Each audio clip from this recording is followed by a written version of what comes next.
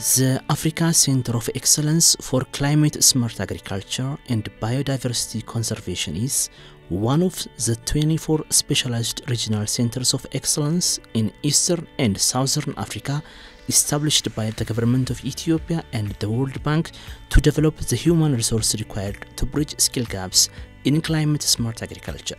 The center started its operations in October 2017. Professor Bob Badadi is the Deputy Center Elder and a founding member of the center. Our main aim is producing quality graduates in climate smart agriculture and biodiversity conservation. So for that we have developed a strong curriculum with our partners, international and regional partners, and we are now implementing that curriculum. The center has two master's programs, one in climate smart agriculture and another in biodiversity conservation, and a PhD program in climate smart agriculture and biodiversity conservation. Our plan is to improve the quality of education and research and community engagement in the area of climate smart agriculture and biodiversity conservation. To establish itself as a strong Africa Center of Excellence, the center set about putting requirements in place to set it apart as a center of excellence. They designed the curricula, purchased equipment such as smart boards for the lecture rooms and video conferencing facilities, and furnished apartments for accommodation of regional students.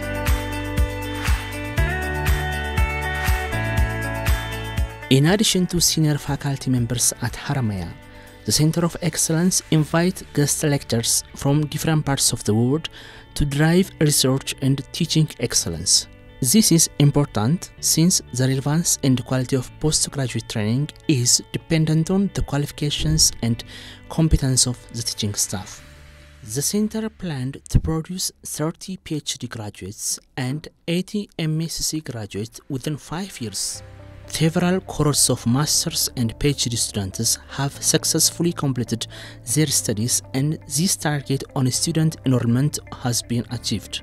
Ms. Tigist Kibru is researching the different tillage practices in onion production. The objective of my research work is on evaluating the effects of conservation tillage practice on onion productivity and also soil physicochemical properties. Onion productivity in Ethiopia is low compared to the other African countries. Studying the different tillage practices will give more understanding on how to manage improve its productivity. Most research have been done on cereal crops, which based on conservation tillage practice. On the root crops, the effect is not really have been studied, so I wanted to know what is the impact of conservation tillage practice on root crops such as onion. And also, I just want to see the impact of this tillage practice and mulching on soil physicochemical properties. Actually, we so far admitted about 4 cohorts of students. So the first cohort students, especially the master students, have already completed, all of them have completed their studies. They've got their degrees. The second cohort students have also, most of them, I think they have graduated, they have completed their studies. But the PhDs, the first cohort PhD students are now towards completion. Some of them are submitting, some of them are just finalizing, writing the final publication. Most of them are published actually, and they are communicating with their advisors to compile the dissertation and submit for defense. So, by the way, strategically we admitted most of our PhD students during the first installment because we wanted to make sure that they finish within the project period. Yeah. So 21 of our PhD students were admitted during the first cohort. Then after that we took smaller numbers. Marta Kademu is a researcher at Ethiopian Environment and Forest Research Center. She joined the center to study for a PhD in climate-smart agriculture and biodiversity conservation with a focus in soil and water management. Her research about spatial distribution of soil organic carbon and fate under future climate and land use change in Western Hararghe in Ethiopia explores the potential of carbon marketing from soil. Data explaining the current status of soil organic carbon, which is updatable, which can be updated in time and even in space. This will help smallholder farmers to benefit from carbon trade because as it is known, soil carbon data is scarce, it is rare because it is costly. So what I'm planning to do is to model using small number of samples, so that we can predict or we can estimate to other places where there is no measured data, using satellite data and easily available data. The center admits students from Eastern and Southern Africa and elsewhere. To create a conducive learning environment, the university has reserved 2 apartment buildings to accommodate regional students on campus. The apartments are fully furnished and have internet connectivity.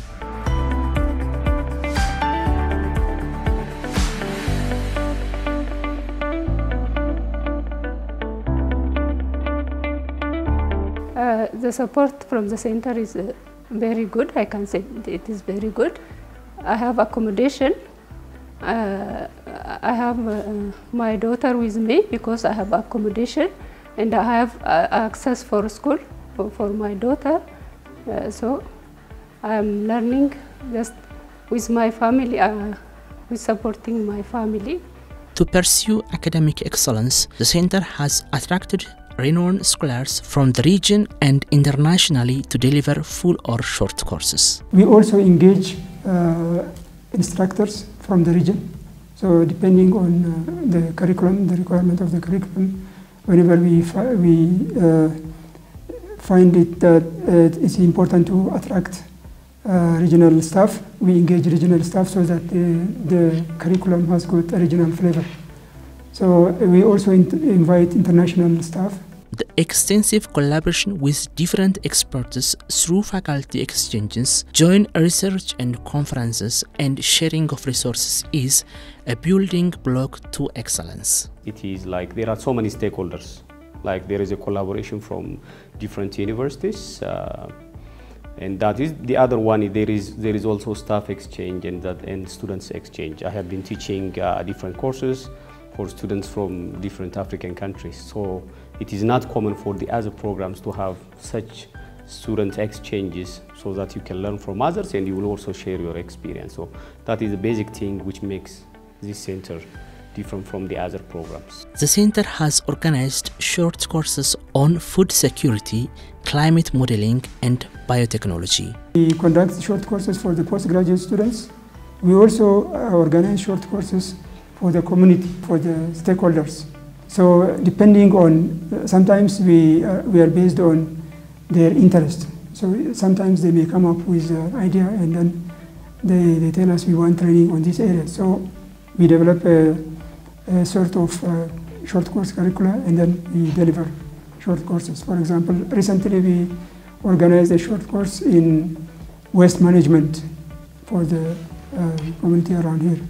The center is developing partnerships with the private sector, local governments, and grassroots communities to enhance its impact on development. Through the center, Haramaya University is implementing a climate resilience rainwater harvesting project for domestic use in collaboration with the Environment Protection Authority of Harar, the Ethiopian Water Institute Technology, and other partners. If the pilot is successful, it will be rolled out to other schools. One of the drought-prone areas in the region, half of the community, most of the time, there are minimal rainfall, on average yearly.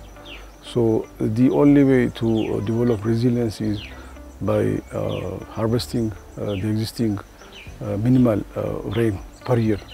So as a result of this intervention, we have managed to implement this project jointly with Haromaya University, and there are other stakeholders, including the school community and parent-teacher associations. The center is enhancing collaboration with industry such as Harar Berweri to produce innovative solutions with real impact. The main agenda for that memorandum of understanding is just to work closely on the waste management protocols, and also jointly with the regional authority as well as with the surrounding communities, because these interventions will have a paramount contribution to create a safe and healthful mine waste management systems.